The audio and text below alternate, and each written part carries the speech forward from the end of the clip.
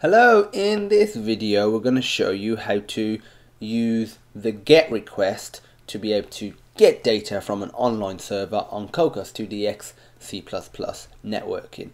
If you haven't set up your project to use HTTP requests, then check out our video for that, because that covers all the good stuff to get your project set up for networking. Once you're all done with that, you need to firstly have access to some sort of online server.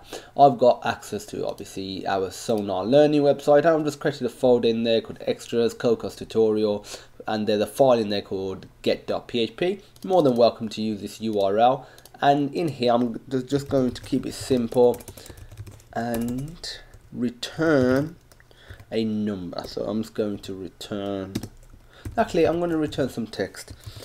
Hello world, this is Sonar Systems. Smiley face. So if we save that, that's all you need to do on the server side. Obviously you don't need to use PHP, you could use another web language, but this isn't about the web server side really, it's about the interaction that occurs on the Cocos2d-x application side. So if I just go back to, where was it? Just minimize this Xcode. Oh, there was the thumbnail, couldn't see it before. And first of all, we need to actually set the URL. I actually had it here, so if I would just go back here and refresh, it says hello world, this is Sonar Systems. Website doesn't look anything special, and it doesn't need to, because generally we wouldn't be visiting this URL, we would just be getting data from it. So set URL, get.php. The next thing we need to do is set the request type. So request set request type. So for this is Cocos2d network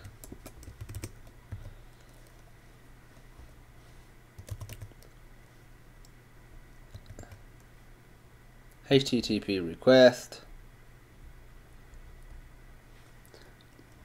and now type get. So that's all good. Oh, semicolon, missed that. What we're going to do now is include the vector header, and that's because we're going to be storing the result we get from our server in a vector, and we're going to be iterating through it and pumping out the individual characters. So vector, if we scroll down in the on HTTP request completed, or wherever you've named it, you just want to do std vector, and it's gonna have a type of char. I'm gonna call it buffer equals response, get response data. Yep, that's all good. First of all, it's going to do a simple printf, and this printf is going to be get data. And now we're going to iterate over our response. So for this we're going to do unsigned int I equals 0, I less than buffer dot size, because obviously we need the size, I plus plus. In here we're going to do printf %c. And for this, you just need to do buffer, make sure this is in brackets, asterisk, we're just gonna be doing, and we need the character at index I. And finally, outside, we're just gonna do printf \n. It's just so this is on a separate line. I'm gonna put a couple of other extra backslashes. So if I were to run this now, in the log, we should hopefully get this response right here.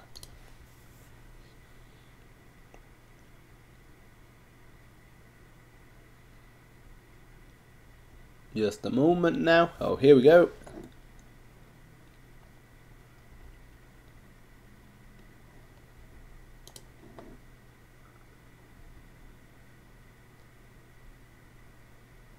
Okay, here we go. Hello world, this is Sonar Systems. So there you go, it worked. The get request allows us to get some data. If, for example, we're to just go back to my web server, and I'm just going to comment this out. I'm just do echo 6 times 7, which is 42. And now if I go back to Xcode, rerun this, as you can see, it's returned the result of 42.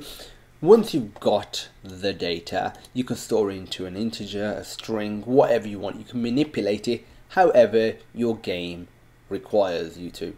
So that's the GET request. If you have any questions, feel free to post them on our education platform, sonarlearning.co.uk/questions.php. If you like this video, please give it a thumbs up, comment and subscribe, as it really does help. And as usual, thank you for watching, and I hope you have a great day.